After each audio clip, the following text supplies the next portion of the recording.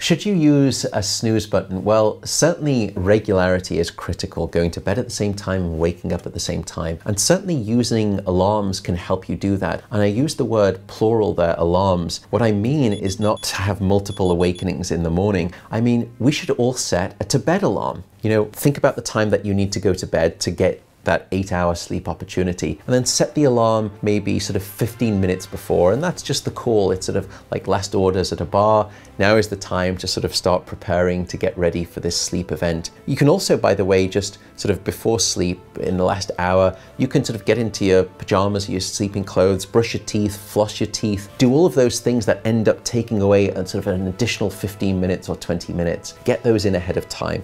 But what about the snooze button though? Unfortunately, it's probably not a good idea, because there is some data where if you look at the cardiovascular response to an alarm, it's actually quite a stressful event for your cardiovascular system. We see a spike in heart rate, stress chemicals increase. Now, it's fine to use an alarm just that one time in the morning to wake you up, but you shouldn't really be hitting the snooze button, because then you are repeatedly assaulting your cardiovascular system. And you may think, well, you know, I only hit it maybe sort of 3 or 4 times, you know, how bad is that?